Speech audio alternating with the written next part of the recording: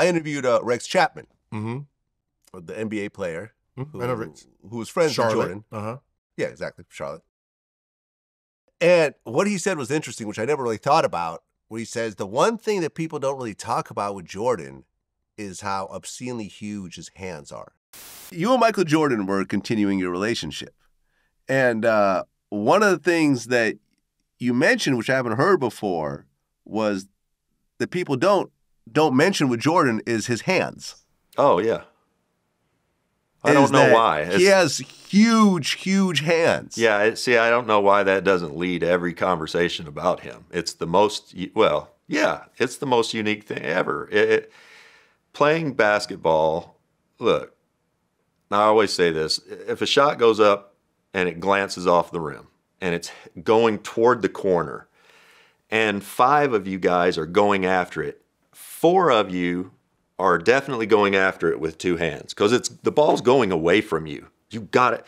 If you can, as the ball's going away from you, reach out and grab it with one hand and suck it back all in one motion and be gone the other direction, you're playing an entirely different game. Michael picked the ball up off the floor and grabbed it, dunks it like it's a grapefruit. The ball is like a grapefruit in his hand, not a basketball, not a volleyball. It's almost like a grapefruit, softball maybe. It's that big. And the fact that he was able to become a shooter, his first few years when I played against him, he couldn't shoot. Like, I don't mean that. Like, that was what you allowed him to do because he could do everything else. You made him shoot. And he'd still get by you. But that he was able to hone in later on and become a great shooter is one of the most amazing things ever. Try shooting a softball sometimes and see how that feels because it's weird.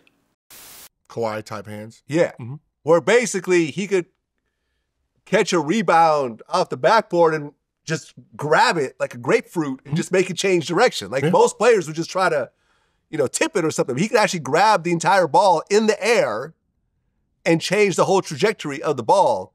Like you have big hands. Mm-hmm. Are his hands way bigger than yours? Yes. Really? Yep. So can you palm a basketball and his hands are way bigger than yours? Way bigger than mine. That's an advantage. It's a huge advantage. Like, this is how when people ask me, like, will Jordan compete in today's games? And I say, listen, for the most part, all greats can compete in any era.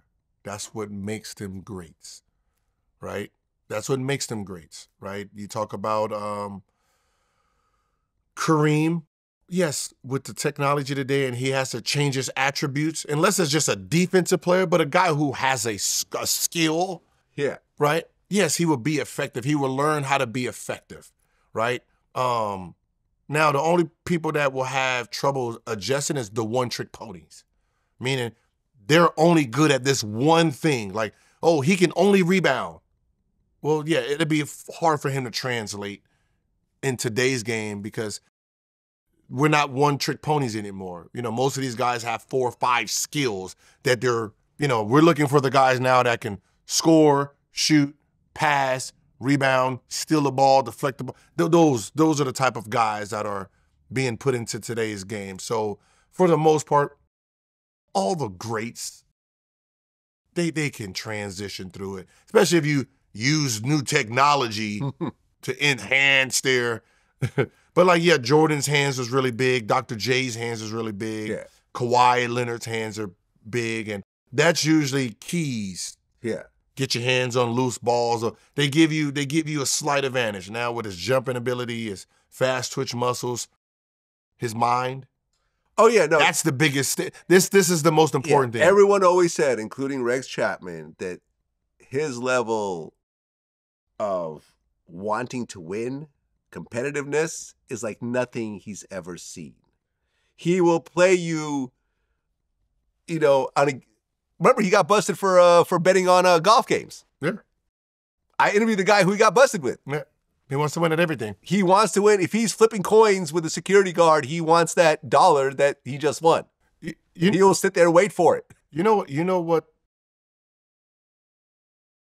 Now this is like it's a a weird, bold take. Okay, I'm ready for this. Let me grab my popcorn. Minds, you know how they say he... You played with Jordan. No, played against him. But played with him in Jordan camp. In Jordan camp. So okay, yeah, because he was leaving as you were coming in. Okay, yeah. Right, so I studied those type of minds, right? Mm-hmm. You know how they say they're winners, right? They win. Their win is individual success, right? These minds are individual success. It's me. It's my determination, and they have to have someone behind them smart enough to understand how to put teams around the minds for them to be winners in life. Because think about when you're saying gambling on golf, that's individual. Gambling, when you hear about Jordan gambling, right, it's individual things that he can win because it's just his work ethic. Where you compromise him is when you add more pieces around that he can't control them. He can't put my brain, you need to work out. So what happens is someone has to be smart enough behind these men to give them the right type of players for their ability to be shown in a team sport. Right? Because the minds are selfish individually people. It's them. It's their success. It's their winning. It's them. It's all I. Right?